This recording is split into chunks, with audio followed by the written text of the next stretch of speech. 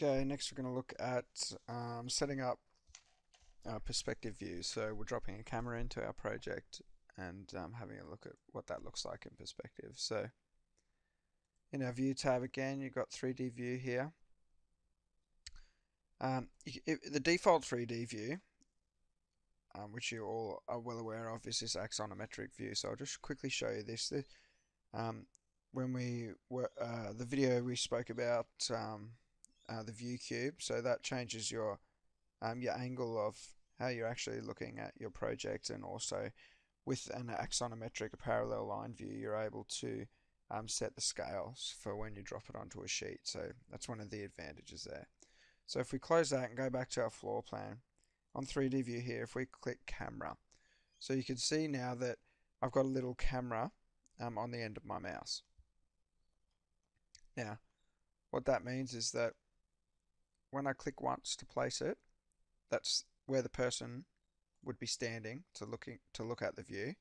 And then as I drag my mouse out, I can actually change where they're going to be looking at and how far the view range is going to be. So we'll try and get most of the house in this, and we'll drop that in. And then once you click for a second time, the view will automatically come up. So once we're in this view, we're able to actually pull the controls out a bit and have a look at that.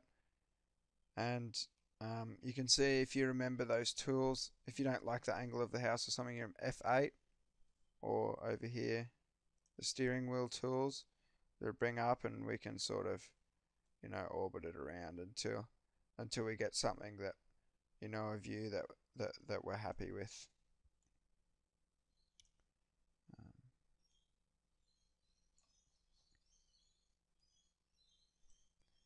And once again, playing with your visibility settings down the bottom here, we're actually able to change